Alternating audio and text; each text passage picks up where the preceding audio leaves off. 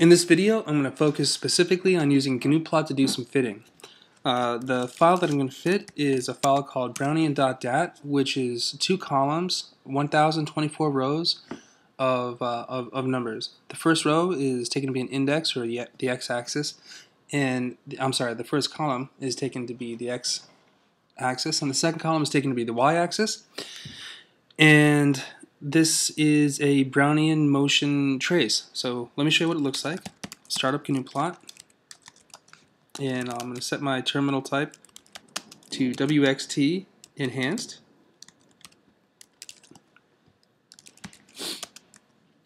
And let me plot my data.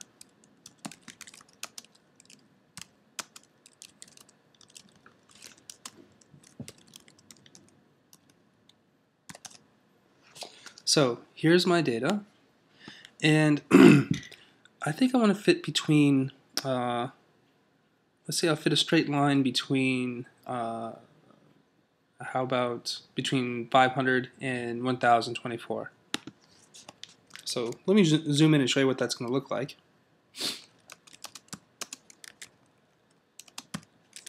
So I zoom in on my x-axis between 5000 and 1024, and this is the section of the plot that I'm going to be fitting with a straight line. So let me specify my straight line. I set f of x is equal to a times, how about this, a plus b times x, and I'm going to fit between 500 and 1024 using the function that I just defined, f of x, in my data file, Brownian.dat, using, or by varying the parameters a and b. So here's my fit. This is this is my reduced chi-squared. Here is my slope parameter in the uncertainty, in the percent uncertainty, and here's my offset, the uncertainty in the offset, and the percent uncertainty. And these are the elements of my correlation matrix. So let me plot the fit line and the data, one on top of the other.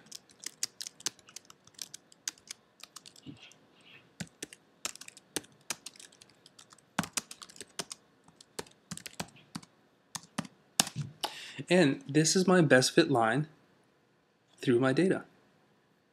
So this is the straight line. Let's now fit a polynomial. So let me add to this c times x squared. And for this, maybe I want to fit a different region. Maybe I want to fit, let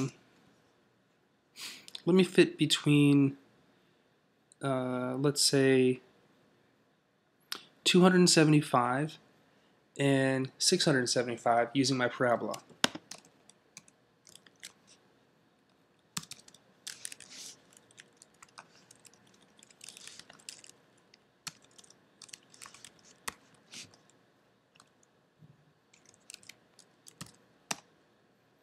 So now here's my 3 fit parameters, a, b, and c. Their uncertainties, their percent uncertainties. Of course, here's my chi-square per degree of freedom. Oh, and also I should have mentioned this too. These are the root mean square of the residuals. So let's plot this again. The fit line and my data, and let's do from 275 to 675. And here's my best fit line. So this is how to fit using gnuplot. So I hope this is helpful.